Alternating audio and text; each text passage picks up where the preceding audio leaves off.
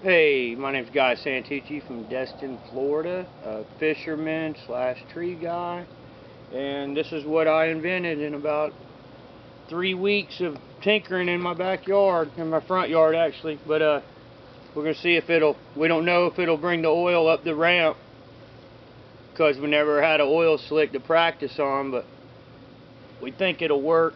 We're gonna give it a shot. Hey Alex, take the hose and spray the thing for me. Got my assistant here is going to spray it right here, just as much water back and forth or whatever.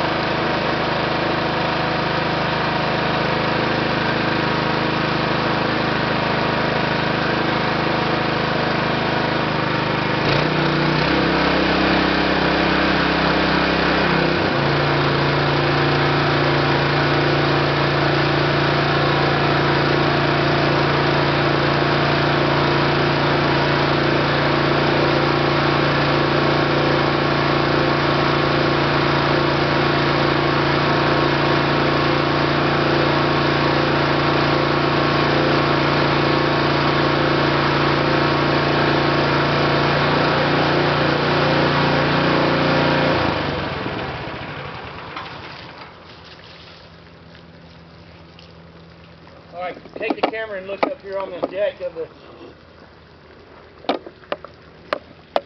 How much water just started to run off when I shut it off.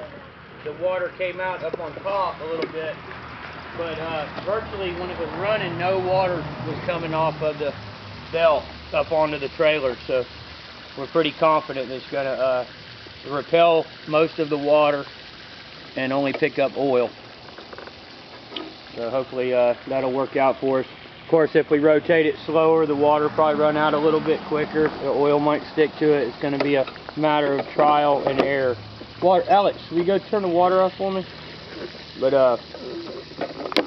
yeah, I got a little time tied up in this thing and a little bit of money. It's not complete yet, but we're definitely getting real close.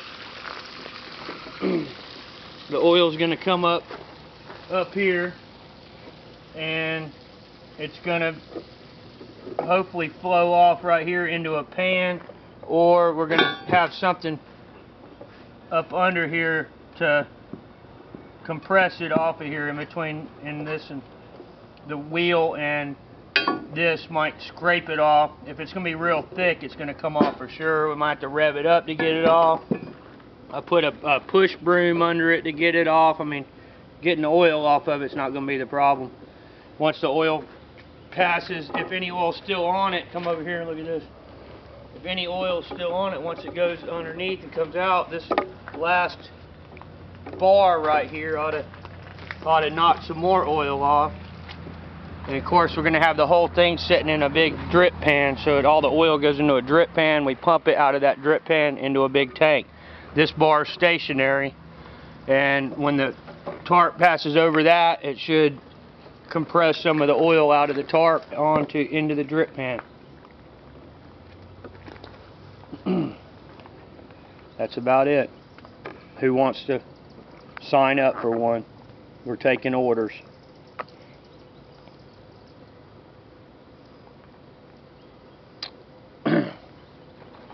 Our number is 850-259-1176. Thank you.